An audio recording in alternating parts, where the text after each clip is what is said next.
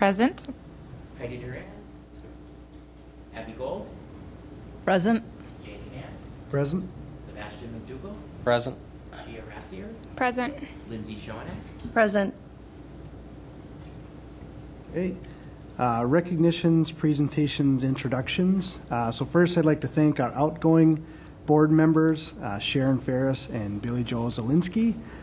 Thanks for your service over the past few years, and we wish you best.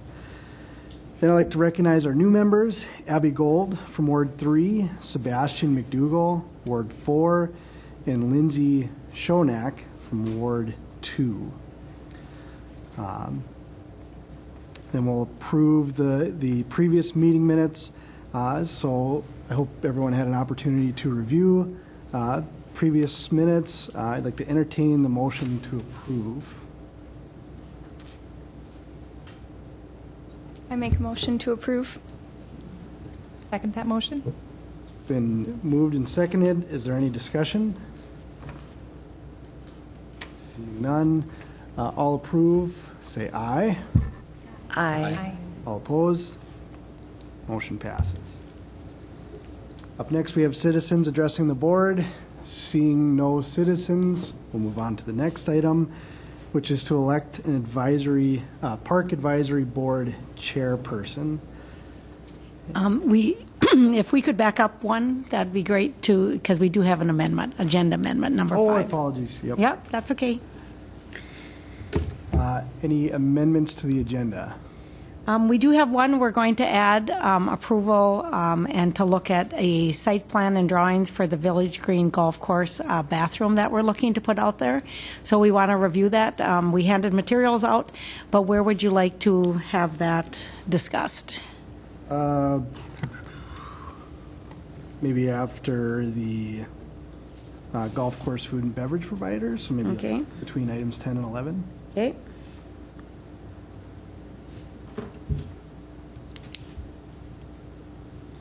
Thank you. Do we need to vote on that, to add that to the? Yes, we do. Okay. So You're I'd right. entertain a motion to add approval of the site plan for Village Green drawings to the agenda. I'll make the motion. Lindsay Schoenack. I'll second. Moved and seconded. Any discussion? Seeing none, all in favor signify by saying aye. Aye. All opposed? Motion approved. Now we'll move on to elect a Park Advisory Board chairperson. So we'll take any nominations. I'd like to nominate you, Mr. James Hand. I accept the nomination. Any other nominations? Okay. Seeing none, we'd have to vote on it, correct, Holly? So I'd yeah. entertain a motion to elect myself, James Hand, as the board chairperson. I'll make the motion to have you serve as our park board chair, James Hand. I second that motion. Seconded. Any discussion? I think you got it. All right, we'll move on to the vote then. All approve signify by saying aye. Aye. Aye. All opposed? Thanks. Okay, next we have a presentation by Kim on the volunteer program. Hi. I guess as far as the volunteer program, we've really been trying to grow this program over the years, and we kind of did an evaluation of how many volunteers we actually had in 2018, and I think you did see it in your packet. Over 725 volunteers have been volunteering in our program. If it's like a youth baseball coach, a flag football coaches, adaptive recreation. We do also have a city beautification program where we have a lot of volunteers help with that. With that city beautification, we have Adopt the Flower Bed, we have Adopt the Street. One of the new things we added is Adopt the Pond, and there's over 30 ponds in the city of Moorhead that Litter does kind of collect in those areas, and it's nice to keep that looking good too. We also have Adopt the Park, and then we also do Adopt the River, and we coordinate that with river keepers. And when the city beautification program came along, we work with Mike with park maintenance, river keepers, city planners, and we also work with just the area volunteers and organizations in our community to try to make this happen. The volunteers usually contact me, and then from there we kind of find out the best fit for them.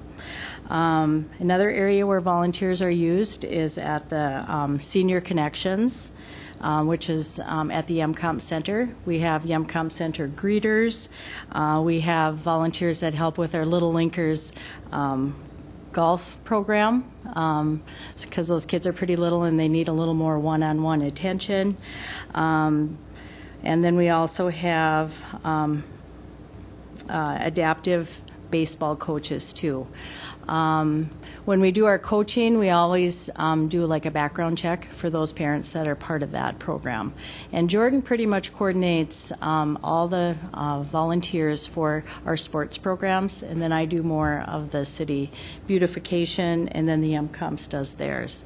Another area too is special events. We always ask for different volunteers to help us at our special events so that the events look more organized and we have more helpers. We had about 150 volunteers that did volunteer at our various larger special event functions that we did throughout the year. If you were to kind of put the total hours, we had about 7,800 hours that were where volunteers had checked in and were part of the program. And if you were to give that a dollar value, and we kind of went low, we did $10 per hour, that came out to over $78,000 of value by having the volunteers as part of our program. And I think that's pretty impressive and pretty good for the community. We do work with a lot of service clubs. We work with the schools. We work with the colleges as far as trying to recruit volunteers.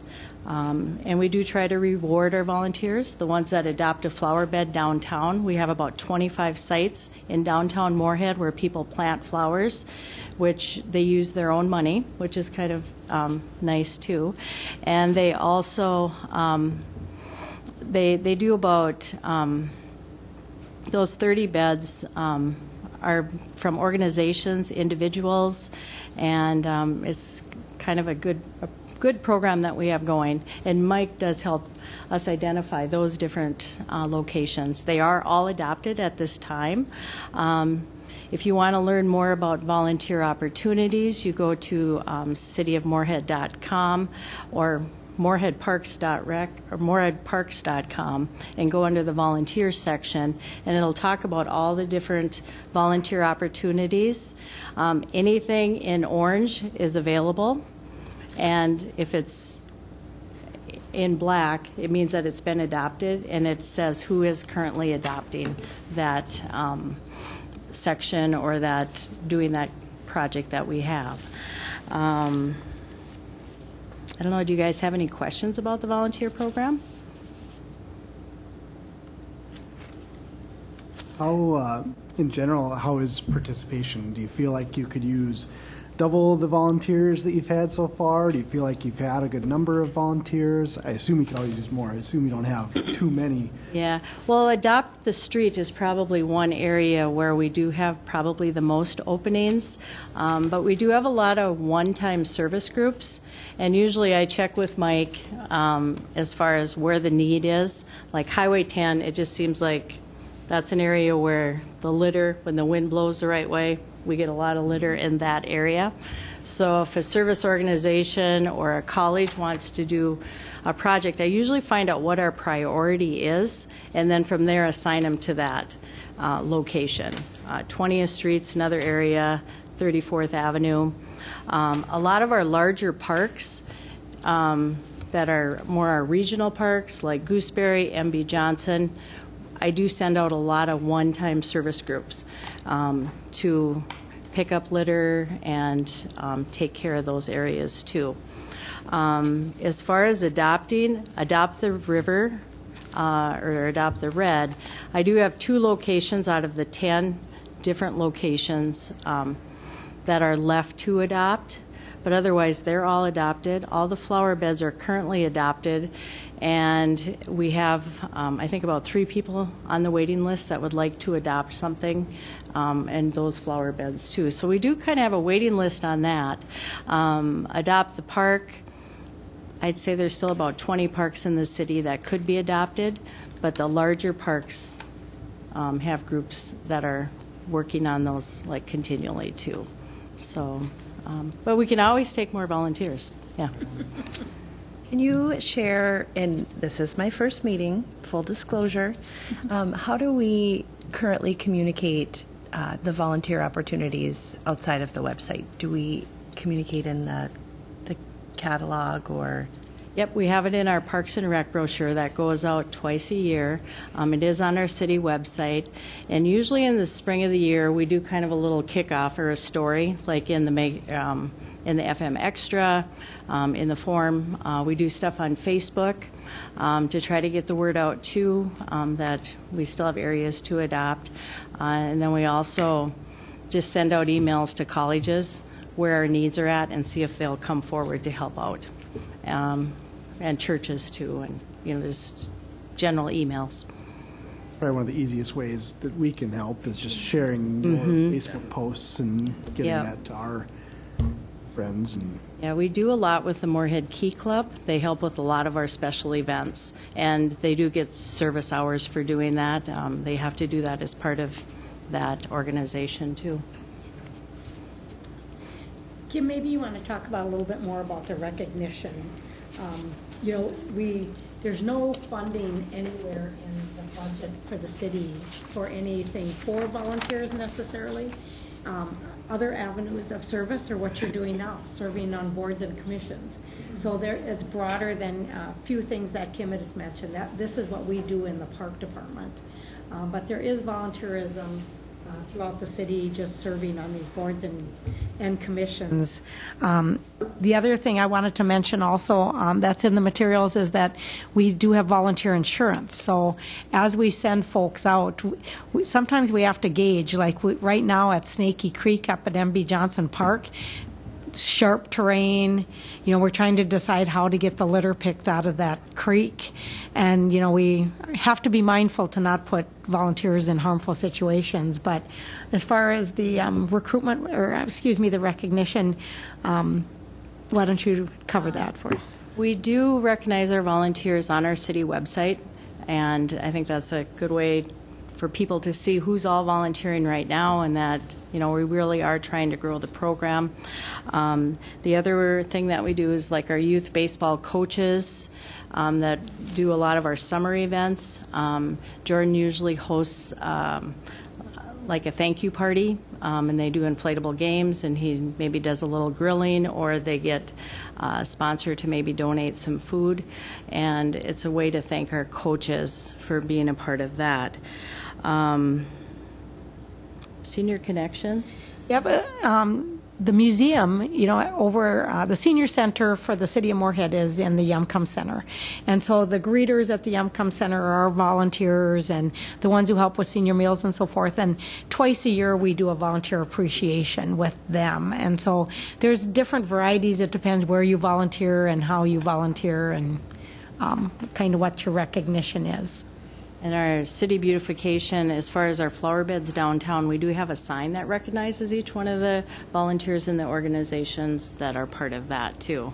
And some it might just be a friend of downtown is even one person because they want to do it, but but that still is kind of nice to get the people and get their names out there a little bit more too. And then like our city website and, just sending out thank yous after special events, different things like that, or sending out an email just thanking people and getting their input is, another way that we, try to thank our volunteers. Okay. Other questions? thank I think it's always good once a year to go over, just because not only do we have a lot of new faces, but this is the time of the year when we're recruiting. So, when people visit with us, there's a lot of companies that release their workers to come and do litter pickup. Some of our new building and construction areas get really bad. And so it really, Steve Moore with Public Works and their department really highlights some real problem areas at times. And sometimes we call the construction company and ask them to come help us with litter pickup. Because, it's about stuff flying all over the city. So. Will your Facebook page, what is the name of that account? Our Facebook page, Moorhead Park and Rec. Park and Rec, okay. Figured, but I just figured I'd ask. Yes. Liking that gives you highlights on, Randy manages a lot of the posts on that Facebook. That manages a lot of information for us. Our whole budget for our advertising is $14,000 for the year, and that's we have to do golf course ads and One Enchanted Evening and all the different ads of festivals and different things that we do. And so an example is that's about the whole budget for Frostival. So we don't have a lot, so we have to depend on the social media. Randy does a great job of posting different things, but if you like that and then share, that really helps us keep getting the word out, because that brochure goes out twice a year. And hopefully people get it, but, it tends to get lost after a while, and then you don't remember, but that'll be a reminder. Randy, maybe you want to cover on, just for example, One Enchanted Evening, how many posted, or what is the typical that we do? We do post the event to Facebook, and then from there we will send it out again, reminding, like, for instance, when tickets were on sale. And then we send out one more reminder as just kind of a last push about ticket sales, just in case. And so it's getting enough. I mean, I think we don't want to go overboard. We don't want people to say, oh, you're posting too much and then unlike our page. So we just kind of try to follow at least 2 to 3 times a week. And then it's on the calendar also, correct? The city calendar. And so if you like the city of Moorhead, that as a calendar thing comes up, that also you will get a second push. So. Saw some traction for that one on the Moorhead equals fantastic page too. Okay, yeah. Has a decent amount of Moorhead. Yeah, we didn't. Unfortunately, Kim does our special events too. Unfortunately, that one, years ago, we would have like 350 people, or a fair number, 250. I shouldn't speak to the numbers, but now we're down to where, the deadline. We had reached the deadline, and we only had 20 families and a total of 50. It might have run its course for us, I guess. I don't know. We've got some other ideas for different special events that may be more broad-based that we may have to look at, but that's what we do all the time, is we look at and evaluate our programs and see where it's at. And there are certainly folks that like that, and then they tried to get a push to at least, we said we needed to have 100, and we do that with all of our programs. Like, there's a minimum for the cost. Kim, maybe you want to talk about that even a little bit, that event maybe, and then other special events too. Yeah, I think, like Holly said, there was, I think, about 22 families that would have been involved with the One Enchanted Evening dance, and that was about 75 people. But when you run these events, you have just all those costs as far as the flowers, the DJ, the YEMCOM's use of that space, and then we also do the advertising, which we advertised in KidSource, and we advertise in the FM Extra. We do our news releases, we do Facebook, all those things to try to get the word out there. An event like that would cost about $1,800, but if you only have 75 people signed up, you're going to have to take that hit. And if you take that hit of $700-800, then you're going to have to cut back at River Arts or at Greater Moorhead Days or things like that. So that's kind of how it's sort of set up. We did have some families put a push at it at the event after the 14th, and we had 116 that did register. and that did affect about 39 families. So the attendance did go up, but you still took a loss of about $400 or $500. But people that came had a good time. I think it's good that we just evaluate it, though, and see if it is an event to do, or do we want to do maybe the indoor farmers market and do something different in February and put our resources to that. There's different things that you could do to kind of decide what is the best for the city. So. And Folkways recently came and used the Yumcomst as a trial also for that indoor farmers market, and we had about 3,500 people. Oh, wow. That partnership gives us different advertising, and it's a great use of the space for the Yumcomst and they're talking about looking at the Center Mall as a second location, and that's an event that a citywide special event that certainly affects a large number of people and brings people into our city. A lot of the food vendors for that event were Moorhead restaurants. Gave them a chance to show JJ's Barbecue and the Tiki House and a lot of different things happening that highlighted Moorhead. So when we look at how we expend our very limited resources, that's something that we're talking about, maybe doing a switch to an event such as that.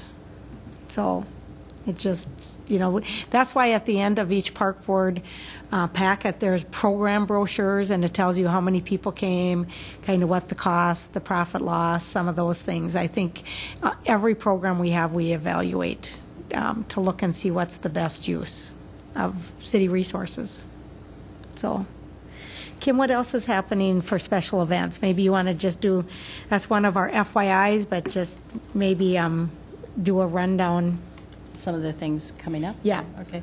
Well, we have the Celtic Festival coming up, and that's going to be on March 9th at the MCOM Center. And I do partner with Fargo Parks with that event. And then we do get a grant from we do one with the Arts Partnership, and we do try to bring in some sponsorship for that. That event draws about 2,300 people is what we've had in the past. So we definitely use every space of the Yumcomst Center for that event. And people just really enjoy it, and there's people that come year after year. The Moorhead Ice Show is coming up in March also. And there we will be working, if anybody comes, we have Just for Kicks at the high school that day and the ice show on our side. So that'll be kind of a challenging day, but we have some plans in place to get people to the right spot. Then our summer events that are coming up would be the River Arts, and that we're going to be offering it 4 times at Memorial Park, and we have different bands that come to that. And as part of the River Arts, we're going to try one of our River Art nights at Woodlawn Park, and where the amphitheater, Heritage Garden and amphitheater is, and just kind of see how that goes with that location. We'll do a lot of the same activities, but just try a different park and just see. Maybe you'll get a different group of people. And one of the things when that Heritage Garden was built was to try to have musicians and music, and that amphitheater creates that space. We'll either bring our stage down or they'll play on the berm that's down there. Let's see, we have Summer Splash, which is a popular activity once our pools get open. It's hard to think now about that. We also work with the Plains Art Museum, and they do the programming at the Heritage Garden also. They're looking at bringing 3 movies, doing 3 movie nights in the park this summer, and we're also going to do kind of a plant exchange in May and kind of some gardening education down at the amphitheater, in that amphitheater space too. We will be working with Streets Alive. I haven't heard the route on that, but they are going to be on the Moorhead side and the Fargo side. Mm-hmm. They just met this week as far as their route and what they're thinking about doing with that. But they have a lot of activities, and they close off the streets and things like that for that event. And then, That kind of takes us to Yeah. our next meeting, but Yeah. one that was just got added that, we add, but rarely do we take away, and that's why like some of this we need to talk about. But the St. Pat's Parade, we talked about that kind of before we went live, and that's going to be in Moorhead and in Fargo this year, starting on Center Avenue, and it is, I believe, the 16th of March. So the Saturday before. So, yeah, that, yeah, we're going to have snow. yeah, I'm guessing we will. But we've had snow before, but it goes quicker. But It's that's just above zero. yeah, I know. Do you know we opened our golf courses not too many years ago on March 11th? Unreal. Isn't that the earliest, Mike? Yep. Yeah. Yeah, March 11th. I don't think we're going to be there. No. Yeah. So I think, each time we have a meeting, which we have our meetings listed at quarterly for you folks, but that doesn't mean that that's all the time commitment, just so you know. We're going to be looking at a few different avenues, including kind of doing a tour. So if I could jump in on that at this point, I know we're a little bit off agenda, but we're looking at the north side. I might get Moorhead Baseball an opportunity to visit with you guys out at Centennial Athletic Complex. And just kind of to go out there, maybe start at the Umcumps, we'll get a bus, and then we'll do a tour out into that area and show you a couple projects that we're thinking of doing some renovations on. We'll set a time for that. We might do a doodle poll or just use a June or July meeting date similar to the Tuesday, the fourth Tuesday like we do now, but really to go out and look at what some opportunities there of what's on our fundraising to show you kind of what we're thinking that we need to spiff up or some improvements, and then maybe later we'll do a south side tour, but starting on that north side at that baseball complexes. And some folks didn't even know that we had a park office in the sports center. So we might stop there. So anything else for Kim before we let her go? I was going to mention, too, since we have all this snow, cross-country skiing, we're going to extend it 2 more weekends because people have really been coming out. We just had a group with North Country Trails, and over 100 people came out to ski this last Saturday. And it was a beautiful day, Saturday, but then not so nice Sunday. But that was a very successful event. Cool. What The park other was op- that in? What's that? What park was the skiing in? MB Johnson. We have cross-country ski trails behind the Umcumstead Viking ship and at MB Johnson. Those are the 2 trails that we keep groomed. The other thing that we've extended, because skaters like it, is we've the warming houses. If you like us on Facebook, you might have seen that 5 we kept open and 2 we closed, I think is the right count. The warming houses were scheduled to close on the 27th of February, as was cross-country skiing, and as was a lot of our winter activities. Usually by February, the sun is so warm, the rinks are not in good shape. But this year, they're still in good shape, and so we're staffing them until the 9th of March. We'll be keeping 5 at least open. We start to lose people who join spring sports, cross-country runners, and so we can't staff all of them because they've started their spring sports roundup.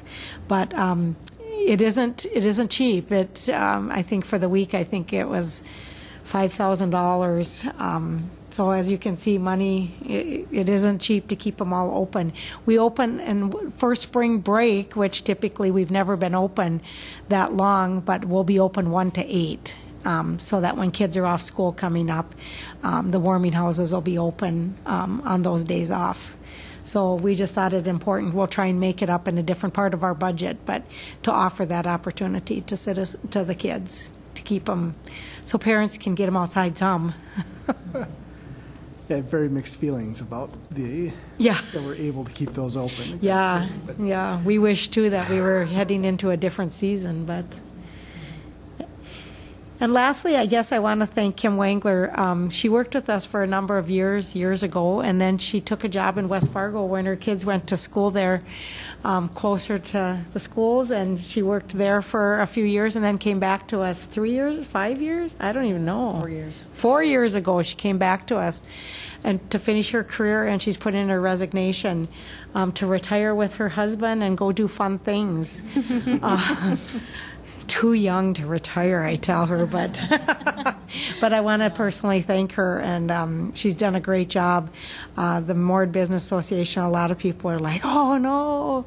So people know Kim, they know her work and know it to be very community oriented, lots of sponsorships, and so we're currently taking applications to fill her position. You'll be done at the end of April. April 30th. Yeah. Yep. Yeah. So. I think we're going to get some good applications. It'll be just fine. Yeah. Well, we thank you for your work. Thank you. Next item on the agenda is to approve the Southside Dog Park location study. Holly, would you mind giving us an update on that? With your packet, we showed you 4 locations, and we actually looked at a few others. We were looking, basically the number one item for all of what people request, and you may hear it as you become that spokesperson for your area, is people want a dog park on the south side of Moorhead. And Shelley Carlson was just telling me, who joined us, council member, she's like, oh my, people are calling me about a Southside dog park. So a few years, or like not a few years, but in August, we signed agreements with the Fargo Moorhead Foundation to do some fundraising. Moorhead doesn't have a lot of financial resources at this point to put into just building some of these things, so we really look for private-public partnerships, and starting this foundation, we're hoping can lead us into maybe doing some fundraising with dog lovers and different things that are on the list. There is a long list on the foundation, and we'll get to that on the next agenda item, but we really want to move the Southside Dog Park forward. When the foundation opened, within hours, there was a canine that was funded through the Moorhead Police. There is a lot of dog lovers out there and a lot of people who we think will be interested in helping us do this. With that, we have to be ready when we raise the money, and we don't know how much money we really even need yet because we've not done that work. So we got a group of staff people together to identify locations that met criteria, and the national criteria is in there as far as what's the best size, mature trees, turf that's already established, are all good things, a parking lot, water. All of these things cost a lot of money, so if you have a location that has them in already, you're already well ahead of the game. The fencing is expensive. So we looked at a lot of different locations, all the way from Stone Mill, close to Azul, where there's a lot of apartments. There was a lot of people who talked about downtown, but really the people on the south side of town are the ones that really would like to, is the ones we're hearing from. Doesn't mean we can't come back into the center of town and do something along the river at a different time, but I have to tell you, when we looked at it, I thought we would pick 4 locations and kind of throw it out there to the public, and it became really clear that land that was vacated with homes out at River Oaks Point has a lot of the amenities already. It has a tree buffer along the road. It has a bike path going right into it and a walking path. If you look at your diagrams, you'll see that River Oaks Point is along the river up on the north side. It is not over by the water, but there's a parking lot there. Needs to have some work done to it, so there is cost associated. But there was stubbed in water at that location because there used to be a Homes in that area. So we could easily connect up for water fountains for dogs and so forth. And it just became really apparent to us anyway, but we're open to suggestions that would be a location that we could get the most done the quickest. It doesn't have the visibility. You have to kind of know where you're going. Doesn't have that visibility that the rest would have, like on Highway 75. But it has so many of the other things that we really think this is something we could get done rather quickly. There's a lot of, we looked at Southside Regional Park, which is where the soccer complex is across from Davies. That needs to be remaster planned and a lot of neighborhood meetings in there. I think for some of you who are new, but that neighborhood has filled in since the master plan was done. And there's a lot of new homes. So putting a dog park isn't something that is for the, it has to have that buffer for noise and for, it has to have parking, which that has. But we really feel like a swift decision. And just because you have one doesn't mean you can't add more later. There are no natural buffers. Yep. There are no natural buffers there, Heidi. You're absolutely right. And that's why we are proposing that you would allow us to do further study instead of using resources to study many different areas, but to really do some neighborhood communication and to really look to study River Oaks Point as a location to move forward on. I think if you had a chance to review the study, that location was pretty clearly the best fit with the least obstacles to overcome. And I also really appreciate that we have an opportunity to sort of talk to the neighborhood and get their feedback before really moving forward. So I think the focus on the one area makes a lot of sense at this point. So I kudos to you and your team for the work done on that. So the north side park, it's out in the open. You got the wind. This area is just secluded. You got the trees buffered. It's going to be, I think it's going to be a really nice spot.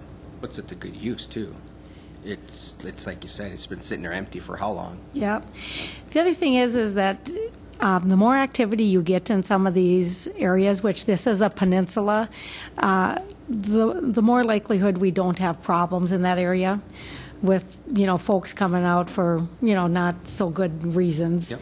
So, if we have a dog park out there, now we just have to kind of talk to that neighborhood around there and, which we see a lot of dogs already going there from that neighborhood. So they might like it. They may be, yeah. We don't anticipate problems. We actually anticipate maybe getting some buy-in from those folks that live around there. So we'd like to hear from you guys and see what you think, Would there be fencing right along the natural barriers? Yeah. Yeah. It would blend in a little bit. You wouldn't necessarily. Right. It wouldn't be a big rectangle in the middle of Right. The other thing is there'd be a fence off of the bike path to get mowers in, and there'd be a fence where the neighborhood could walk in. You wouldn't, and then as you can see, we just did some brief drawings, but we don't want to visit with fence people until we're going to try and make it the biggest we can. There's one home which is on the south side, so we want to keep a 100-foot barrier from that. And Are you thinking of putting it more back towards where that little cul-de-sac area is back there, where it loops around, or more up where the houses used to be with all the trees? More up where the houses used to front, be. right off of River Shore then? Yep. Okay.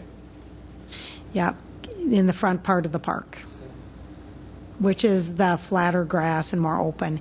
We believe that not only is the cost of the fencing, but there are some costs for Moorhead Public Service to kind of get the water back in there and so forth. But we think the amenities, we put some fun pictures in there. We think hopefully we've got a whole list of plans to do some community engagement. So. Is that an agility course? It's showing that it's jumps and so forth, but I think those kinds of things might be something that some dog lovers will. We don't want to just.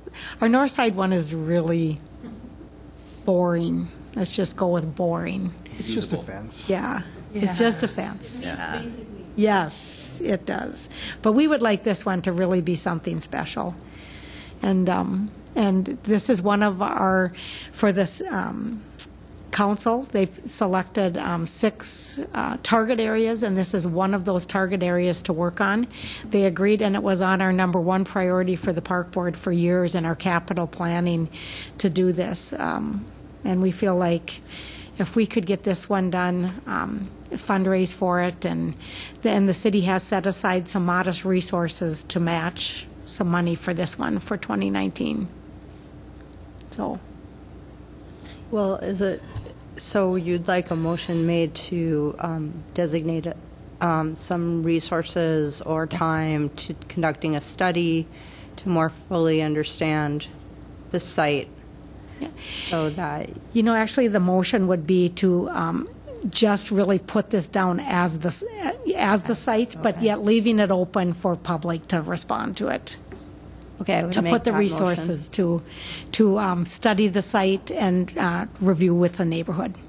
So I would make the motion to make River Oaks Point the site for our future south side dog park. If I could add study the site, just because I don't want to get ahead of the Study the neighborhood. site, Yeah. to study, Yeah. so make a motion to study the site at River Oaks Point for a future Moorhead dog park. Wonderful. I'll second that. All right, it's been moved and seconded. Any discussion? Just curious what the timeline or time frame is for something like this, how long we would envision a study taking, and then I would imagine we would do some sort of fundraising through the Right. FM Area Foundation. Yep, it's one of the items. I would think that we could put together by spring. I mean, I'm thinking we just need to get our crew going. Actually, it might be something that one of you want to help, serve on, get some ideas on the marketing plan or whatever, but it does take some fundraising. So as far as construction, it would depend on how quickly that fundraising came. In the PowerPoint, we note a couple of ideas that we have for community engagement, do a gathering of dogs and the money from our dog swim going towards that and really making a push in a lot of different areas. This won't be a big ask because of the location.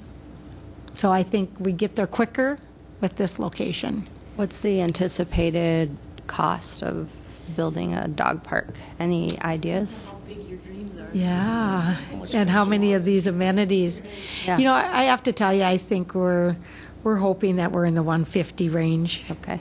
And part of what we're approving here is to Get that get number. that information study. and focus on this site and Yeah. get an estimate of what. Yeah. When we looked at the other sites, we're like, well, do we measure, do we bring out the fence companies and get linear feet? And it just seemed like a lot of back and forth, and it just wasn't adding up. So we wanted to come to you. I think we'll be back to show you kind of what we came up with. Do we have any anticipation of what the community members how they'll respond? No. Okay. That's why we Want to get out there don't and want to say this is the final location. We want to say that we're going to go out and do our community outreach. Study it. Any other discussion? Seeing none, all those in favor signify by saying aye. Aye. All opposed? Motion passes. Next item is to appoint the Moorhead Community Fund representative. And Holly, if you want to give us a refresher on the. Well, in your packet, there's a list of duties, and with this foundation, there's a whole bunch of projects. And on our Parks website, if I could ask all of the new members to really dig deep into that Parks website and to see that the foundation, it's called the Moorhead Community Fund.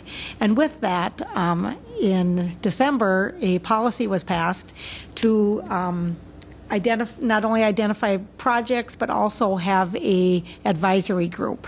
And with that advisory group, we need to have somebody from our park board or a designee. If nobody on the park board wants to serve on the foundation committee, then it would be a designee that the chair would pick to serve on it. And it would not only be, the council also helps pick projects, but it's to advise the council if another project should be added. It's to look at our marketing materials. We have a miracle book started, or a wish book, kind of with all of our projects, including arts and culture. It's a citywide. The Moorhead Community Fund is a citywide foundation. And so it has youth scholarships for parks program. It has banners. It has tire fix-it things. It has the plaza at the center mall. Whatever we fundraise for. But this advisory group, we need to elect somebody from park board to serve on that advisory committee, and it's advisory to the council. But I want to be honest, it can involve also going to do the ask. we put a project together, like the dog park. Is there somebody who wants to fund the whole dog park and do a park naming? And that's why it's taken a while to get going, because also you could name the dog park and one person could fund the whole thing and name it after somebody who's a dog lover, and then we'd have it. We just have to get the word out there, and it's how do we do that? So whoever it's philanthropy, basically. So up to you guys, or to, I guess now James, to appoint somebody, and if anybody's interested, or maybe James is interested, I don't know. Which I would certainly be more than willing to serve. But if there's anyone else interested, I do want to open it up, and if anyone wants to have a discussion on that, more than happy to. But okay. I hear an appointment. Yeah, I will appoint myself. Okay. All right. Just a question, are there, so I see the membership is made up of the different commissions in Moorhead. Is it fully? It is not yet. Okay. One more mayoral appointment, and then there's a Downtown Inc. appointment that I have not heard from.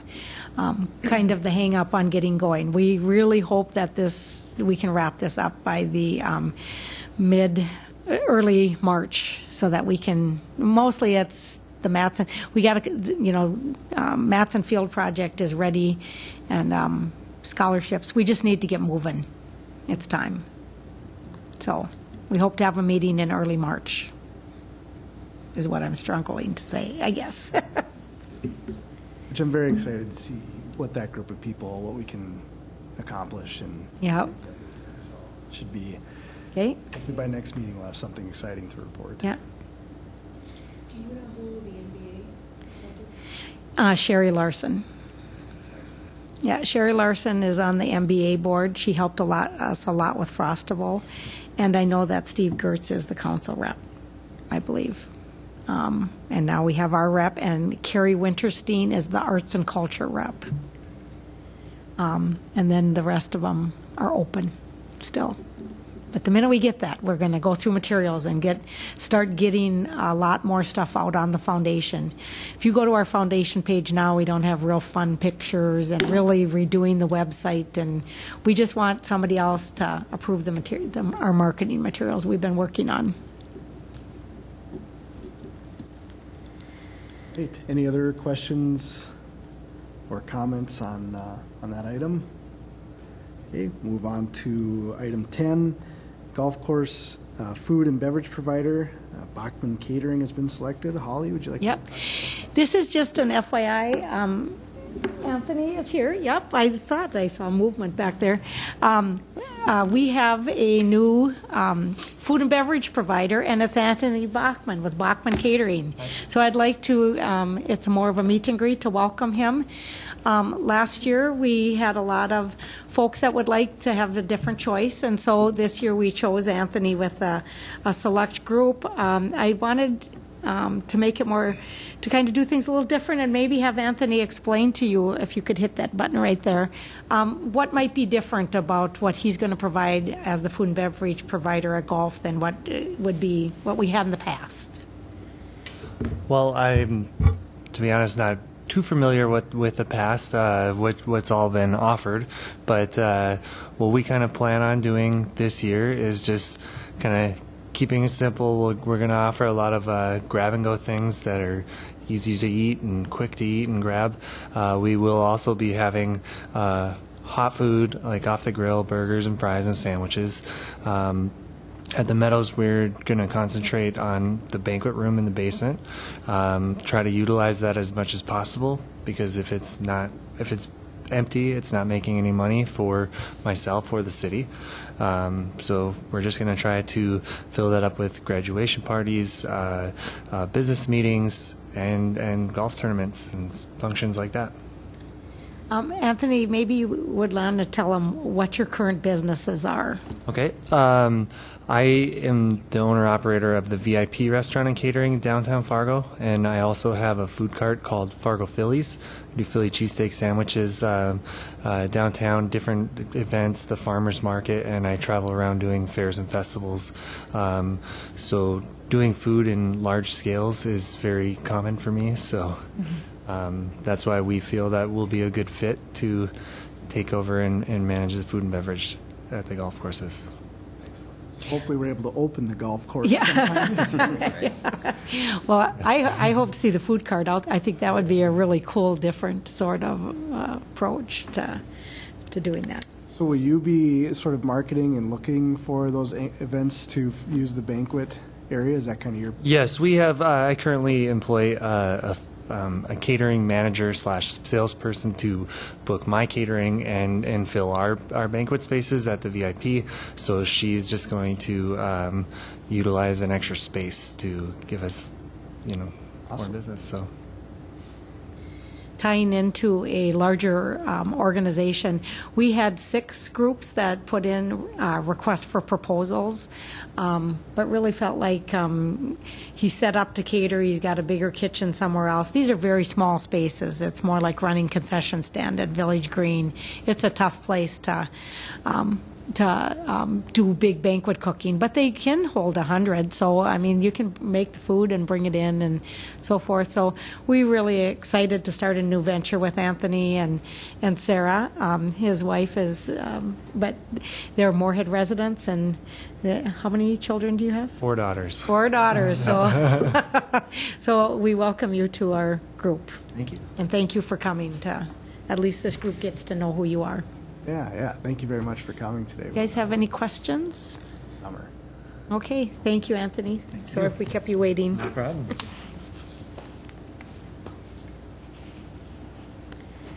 Okay, and now we'll go to the added item, approve the site plan for Village Green.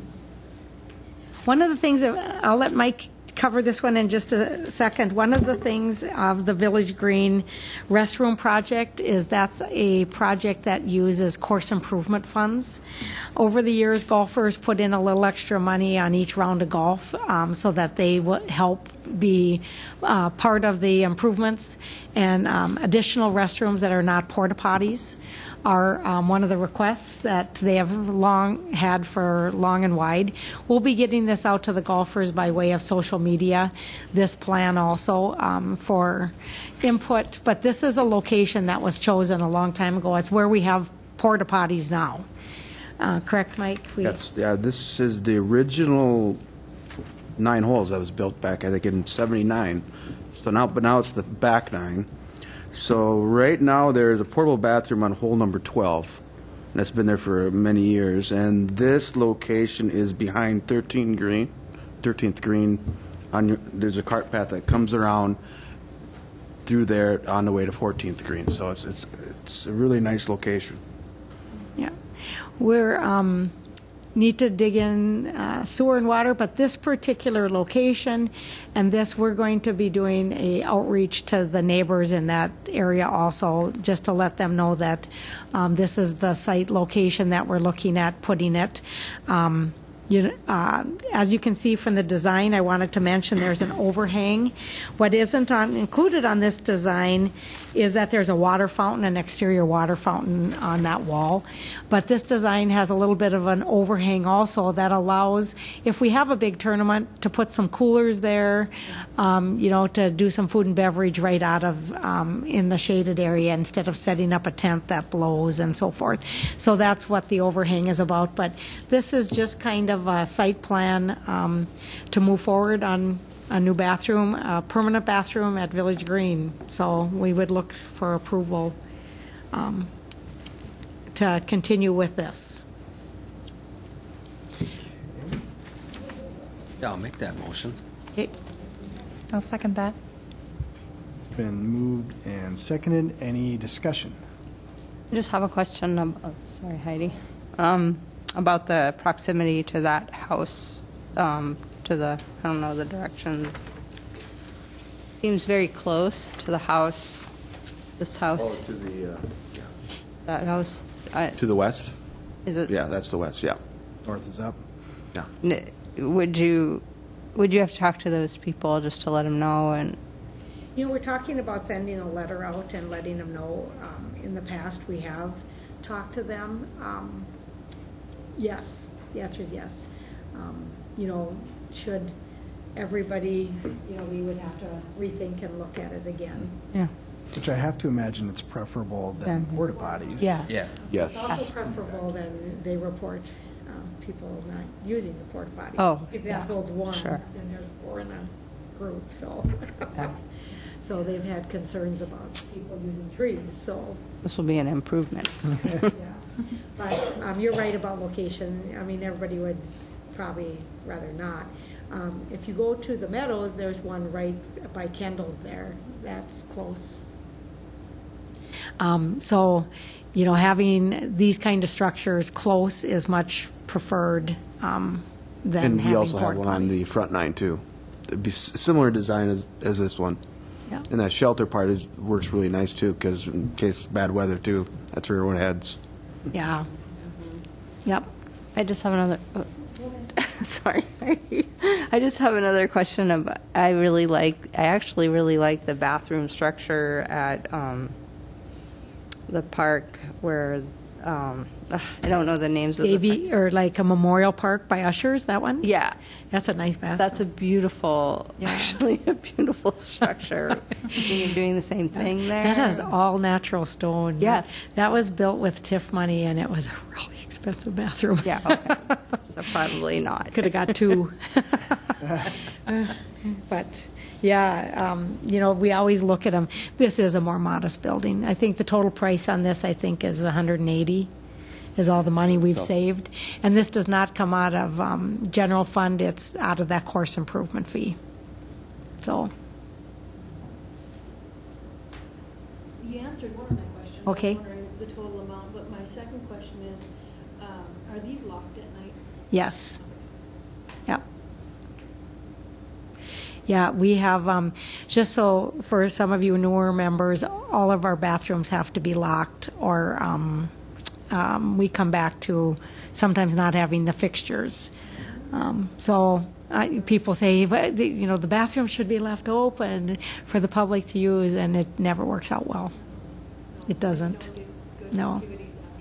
No, as a matter of fact, that's been a problem too, the bad behavior using those bathrooms. So, okay. Any other discussion? All right, move on to a vote. All those in favor signify by saying aye. Aye. All opposed? Motion passes.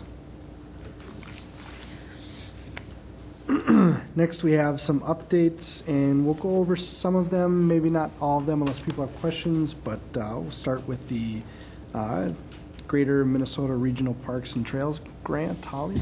Unfortunately, we didn't get the Legacy Grant this year. Our plan, for those of you who are new, I put a map in front of you.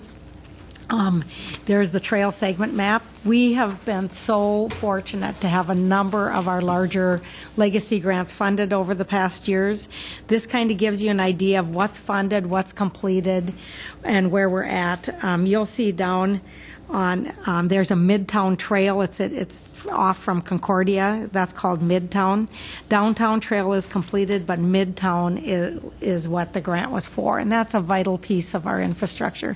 It's kind of a redo there through Alm Park and all that. Flood really affected it, and we just feel like if we keep applying for that they're going to give it to us. We will continue to apply. For legacy money, originally didn't need a match. The more competitive it's gotten, I put a memo in, the more the projects with 25% match or more are the ones getting funded. And so it's just, even though it's not a requirement, it has become kind of the rule of the road, that if the local community's in, and we do save some money every year for projects along the river, $50,000 a year in our capital budget, but that kind of takes care of dog bags and garbage. It isn't much. So anyway, with the Midtown project, we're hoping to apply for transportation alternative money, which is federal money, federal, not railroad money, but federal transportation money to get cars off the road and onto alternate transportation, which is obviously bike paths. So we'll apply for that, and that could be considered part of our match. So the city doesn't have funds right now that would throw us into that 25% category, but maybe we could, if you would get a transportation alternative grant, it's usually 5 years away from even getting to build it. So you'll hear these announcements, well, Moorhead got a grant for a trail segment. Well, it's like the bridge that connects, that was transportation alternative money, that connects Memorial and Oak Grove. That one that was just put in was transportation alternative money. And so we'll continue to apply, but the two segments that we're applying for is that Midtown Trail by Alm Park and Concordia, and then Harvest Trail. And Harvest Trail is way south, and we asked them if we should split it up, and they said it was better to do them together, the grant writing people. Harvest Trail is south of Blue Stem. So you can, that one is, we aren't even growing there yet, but sometimes these take years to get. And so we combine those grants. There may be a decision to split them later, depending on what the grant funders are saying. But that, and then the other ones, it tells what the funding source is and when the construction is. And that Blue Goose Trail, when it says federal and city funded, that's TAP money. So that dark wine color, that one is funded, and it starts construction this year. And some of it is on-road, some of it's off-road, as you can see, going around Tessa Terrace. That's an area we don't have easements to get into, so that one is, that's on-road, but it's a bike path kind of off the road there. So anyway, this kind of gives you an idea of where these trail segments are. Also on here is the next part, which is Audubon Dakota sites. As we've vacated a lot of river property, the mowing has gotten horrendous, and some of it doesn't lend itself to mowing. So we've partnered with Audubon Dakota, and I'm going to let Mike add to all of this now, where we're putting in prairie restoration and not mowing all of it. And that's been a great partnership. Mike, maybe you wanted to describe the Audubon program a little bit more. That's your third memo in the packet. Yeah, the Audubon, this last year we put in 5 new sites. Was Old Homestead Park, Riverfront Park, Horn Park, North River Grasslands, and Homestead Prairie. And these are 5 that we just did this year. And there's in 2000, in previous years they've done more, and they keep improving on these sites, keep reseeding them if they need more. You know what they're looking at. And then this helps us out a lot too for mowing, because we have a lot of mowing that we do in these areas, and by them putting these in it,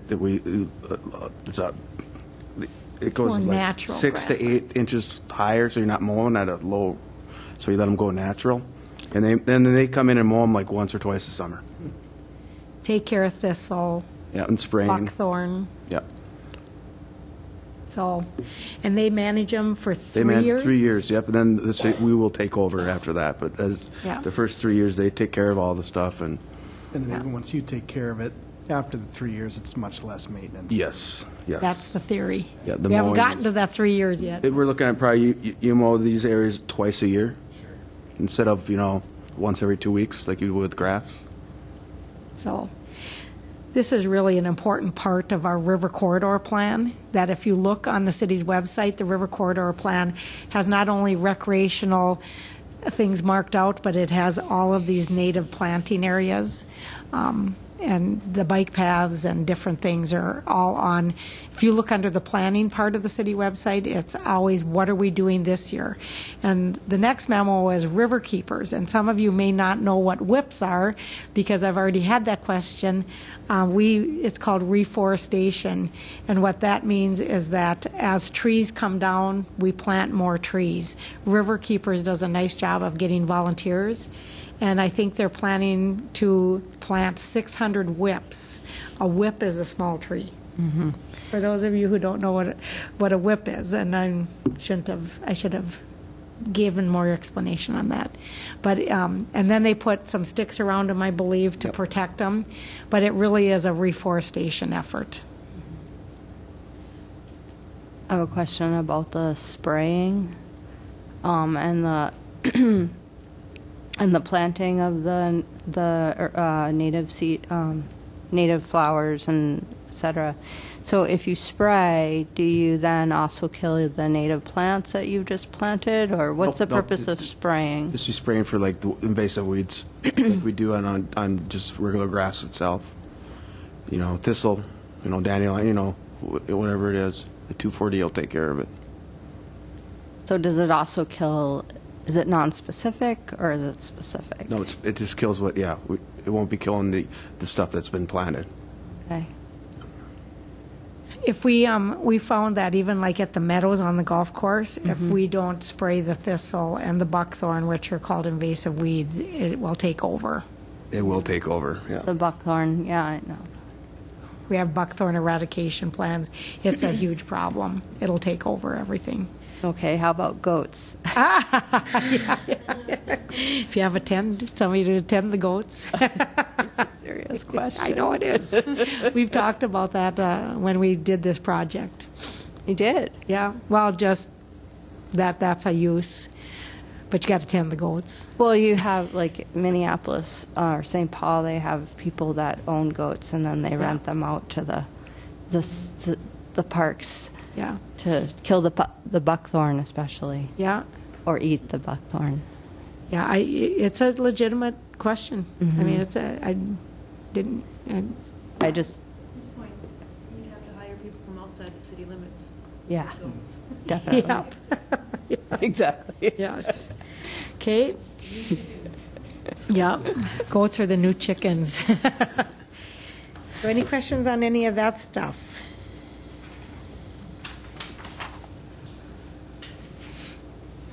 You know, we planned to do a bridge celebration party when the bridge was done, but Mike, maybe did you operate the bridge? Yes, the bridge was supposed to be completed. I think it was September 1st, I believe. Yes, we're going to have a grand opening. Yeah. And I think it was January 7th when it finally opened. Anyway, we were supposed to have a test of the lift here the 21st of February, but that was held back now too. So that's coming up in the next couple of weeks, I'm hoping. What's hold the bridge back is some electrical. Yeah. And this bridge, for those of you who aren't aware, during floods allows you to mechanically lift it and put it down instead of getting a crane down there each time. Which we might need here soon. Yep, because if this all melts at the same time and this isn't operational yet, it's operational in that you can use it, but yes, they don't know that it goes up. They're just waiting to test the lift to get it standards which they need. So there's some kind of mechanical problem there. They're trying to figure out.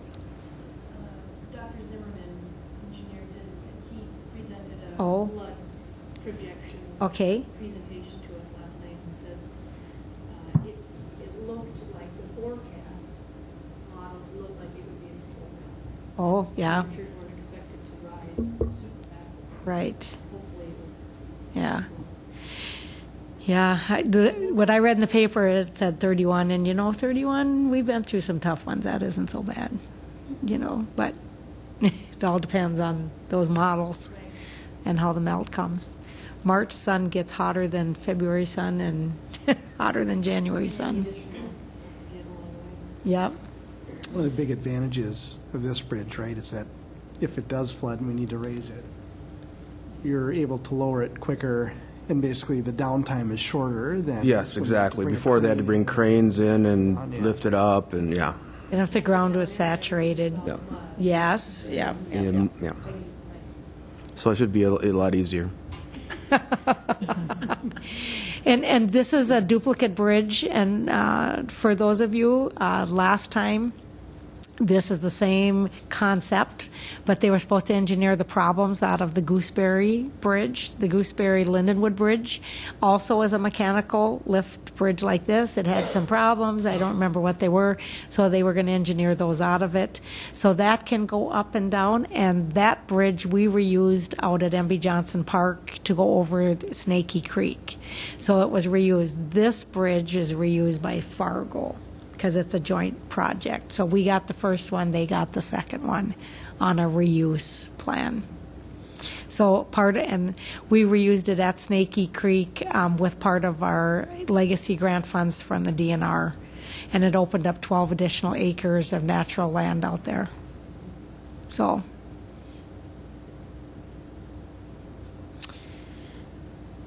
Did you want to talk about the grandstand? Oh, I did. I was going to bring something on that. The Matson Grandstand project, for those of you who are new again, the projects for parks that are our bigger projects that we're working on is a few years ago, in 2008, like 10 years ago, I guess now, there was an effort, community effort to replace the grandstand at Matson and make field improvements.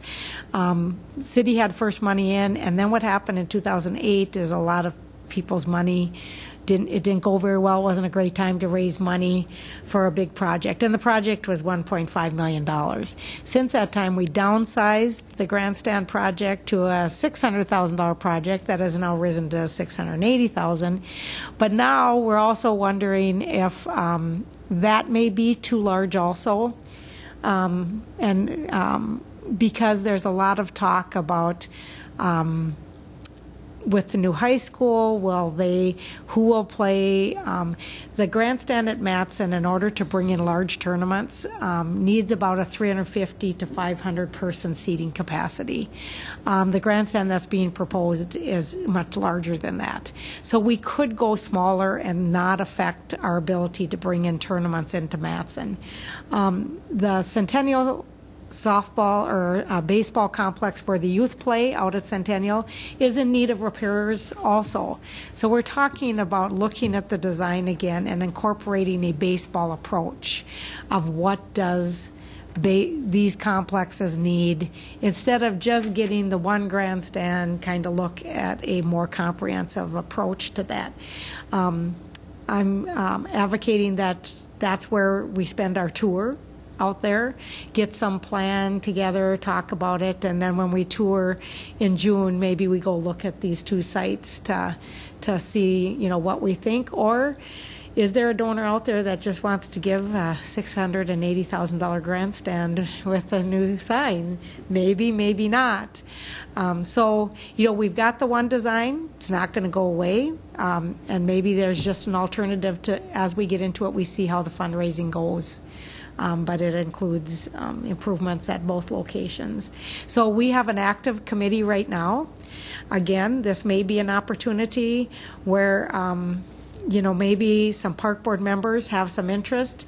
Maybe there's, some interest of serving on those committees from this group. I don't know. So, which, in my opinion, I strongly feel that if you're on this board and there are opportunities to get involved in committees like that, I think that's an excellent way for us to be even more involved than just meeting quarterly. Yeah. So as these opportunities come up, we'll definitely shoot them out, and hopefully people will be willing to raise their hands and maybe even be able to report back to this board on, if you attended a committee meeting, kind of what's going on. I think that would be a really great way for to just be more engaged as a board. The items right now that are being looked at, the 6 items kind of citywide, is aquatics, the 1968 pool at Romkey, 1958. The pool is a 1958 version at Robke. So aquatics, and there's a group kind of meeting to talk about, kind of a community center, aquatic center. Is that something, the Matson group? They're talking about lights at Southside Regional Park. In order to make any improvements, I really highly recommend that we engage that community and remaster plan that location to have an updated conversation. When we first master planned that area, it was a field. There was very few homes along there. So that work needs to be done. And then youth scholarships is on the foundation committee. But the lights at Southside Regional Park, when football plays there and they have a couple thousand kids playing fall football, they can't extend the season at all. So that grass sits empty a lot in the fall, just because, and in the spring, where if we had some lights out there, it would be good. And FM Athletics Football wants to be a partner in raising funding for those lights. So that's a very doable project also. And I think, did I reach the 5? Or a performing arts center is another big topic that isn't in the park board's purview, but certainly is something to, that was on the top 6. What right? about our adaptive playground? Yes, that's the other one. Thank you, Heidi. Inclusive playground. Right now, the Rotary is looking to do a nature playground. The combined clubs are looking for a location, and unfortunately we met with them recently. I tried to see if they would be interested in doing, the combined Rotary clubs built us the Miracle Field, so a inclusive playground seemed like the next best step. We haven't picked a location. It could be to replace the one at Gooseberry, or it could be next to the Miracle Field, or it could be a new site all on its own. Those questions are not answered yet, but they're in a fundraising campaign for a nature playground, which is, they want to raise about $660,000 and have voted on it, and it is about natural play, but they want a downtown location. We're having trouble finding a location that works for them along the river, mature trees to use the trees to climb and so forth that isn't floodable, because a lot of this stuff isn't floodable. So they're in the beginning stages of discussion on where something like this may be located. James, you're in the Rotary Club. You're familiar with the project they're looking to do? Somewhat, I'm not on that, on the 5 Club beneficiary. Okay. But So Mike and I just met with them last week. Would that be a synopsis? this would be a 5 Club. Of, Yes, it would, and yeah, and the site locations they need are a building, and most of them they want connected to Fargo, and yeah, they want a most connection of those to areas Fargo. are flood prone to begin with, and so. They want a downtown location close to Fargo and a year-round NRC. And pretty much our stuff floods, and ample parking, because they want to make it a destination. Because they want to do grants, but they figure their fundraising is, I think they've looked at other ones. They say that there's one at Detroit Mountain that the DNR helped them fund with a legacy grant. Crookston has one. Okay, yep. So there's places, I mean, I can see it in the urban, where my research shows me it's like in the middle of the cities, but they have topography. They need natural hills and so forth, and we have some of that at MB, but it certainly isn't on the bus route, and it certainly isn't on, we're just having a problem with the location. They haven't chosen Fargo or Moorhead yet for the location. We asked them at this point. Fargo didn't have a great location either because of flooding where our trees are. So both Heidi and I have served on the University of Minnesota Northwest Regional Sustainable Development Foundation. Well, that is partnership and WRDSP. And okay. So they one thing that we worked on when I was on the board, and you were on the board too, was the natural play spaces, and there are some really nice designs already probably done, or that can be retrofitted, and I know that they would share it. Yeah. The designs, I think that they are moving forward, looking at different design.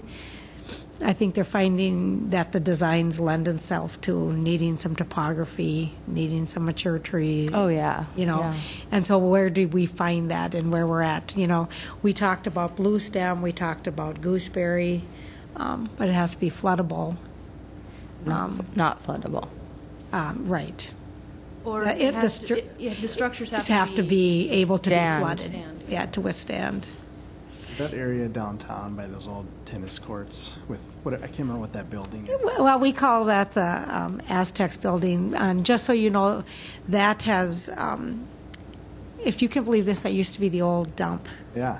And so the building moves like this, and so did the tennis Wow. courts. And so we talk about maybe leaving the fence, it's a very tall fence, but, you know, as a secondary dog park or whatever, but the, you know, that building is going to come down. If you went up there, it causes security concerns for some of our population that want to be there. But that building at this point is probably not you can't really build on it.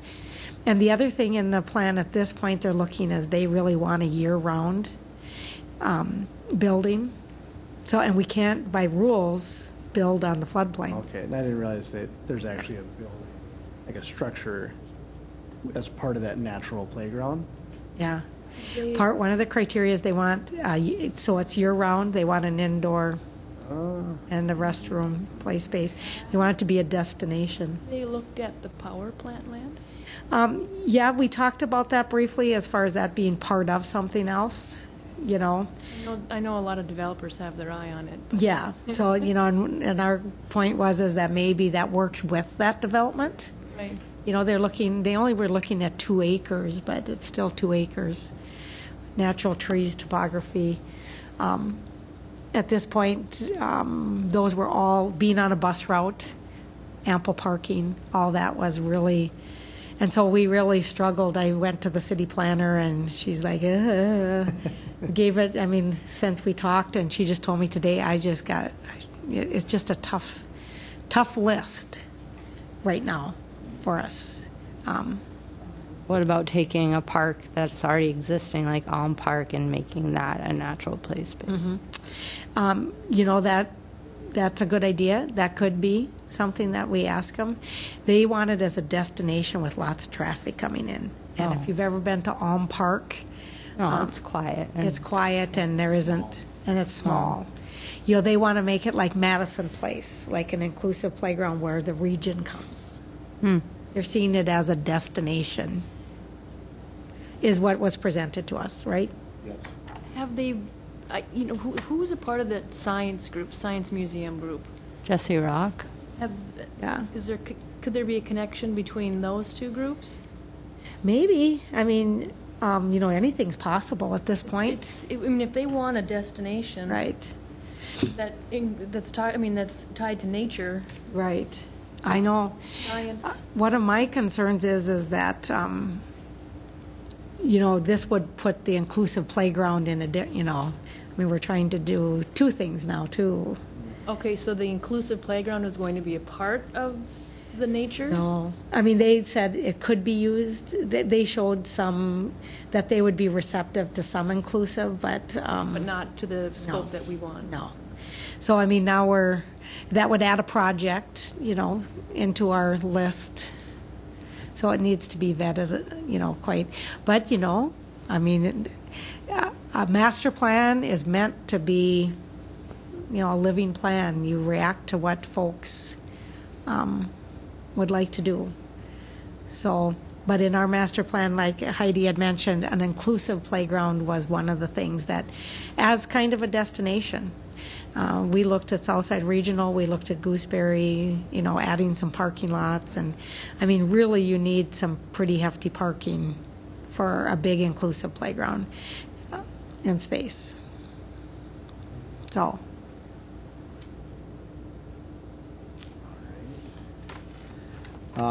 F through I don't know that we really need to go through unless there are any specific questions or thoughts with any of those items that were included in the packet, especially given we're running a little... Yeah, sorry. I think it's my it's fault. a lot of good information and good discussion, and so great exposure for the new board members, and so it's a good meeting. But So one of my questions is does anybody have a desire to be on any of the, we have 2 active committees right now, Matson. We haven't started the active committee for inclusive yet. We've got Matson, and we're going to have a dog park, real active one. And we got to get to the others too, but if anybody wants to, you sure can email or Comes text. to Matson, are we looking to do that because we're losing tournaments because we don't have the facility for that? You know, we have just a very small, how many row bleachers set out there? Yeah, I'm not sure, but yeah, it's small. It Yeah. doesn't hold what we need. So people have to bring their own chairs, and so and we don't have enough to hold some of our major tournaments. That would be the answer. So the field is very nice. It's all been renovated and updated, and the dugouts are very nice, but the seating was always meant to have a new press box, and the school at one point even wanted to put kind of a dressing area.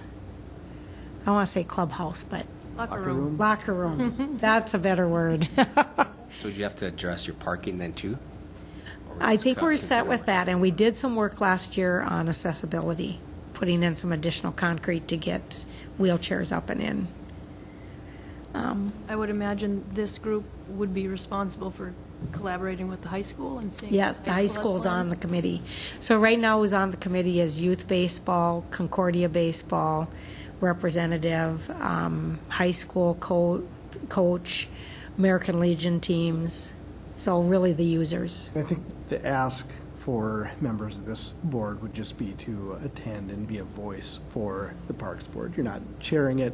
Yeah. And really a voice and an ear, so you can come back and, as we talk about these projects, just to have some of that board involvement, I think Yeah. would be beneficial. So, and maybe, Holly, we send out an email after the meeting with some of what those opportunities are, and Okay. give people a chance to mull it over. And Yep. I don't think they don't need to be voted on or anything like that, right? No. So if people express interest, we can just say, Yep. okay, here's the times, and Okay, set- they could be on the committee.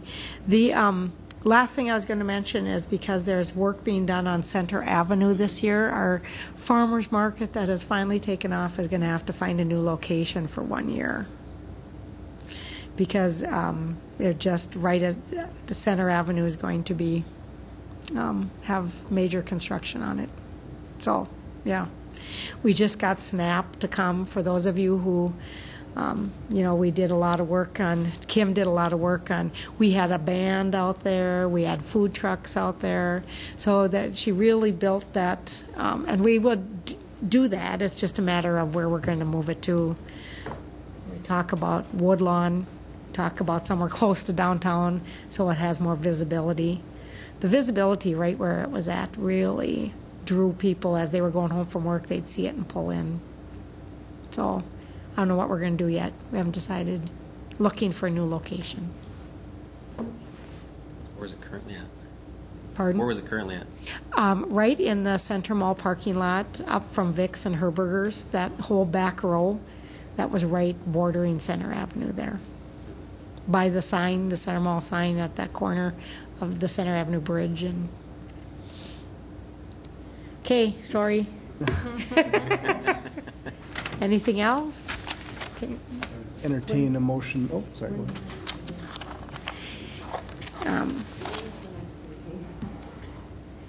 May, they're the last Tuesday, fourth Tuesday in, the last Tuesday in May, or, yeah. The other thing, we'll be looking for days in that, does the last week in June may not work for us because we have Scandinavian Festival. So I don't know if our little bus tour will work that time, but we'll try to stick to a Tuesday, and we'll try to stick to 4 o'clock, but may not be that fourth Tuesday in June. It might be the first one. We'll let you know, kind of do some work on that. And okay. Anything else you got? Okay. Motion to adjourn. I'll make a motion to adjourn. Second that. Seconded. Any discussion? Seeing none. All those in favor signify by saying Aye.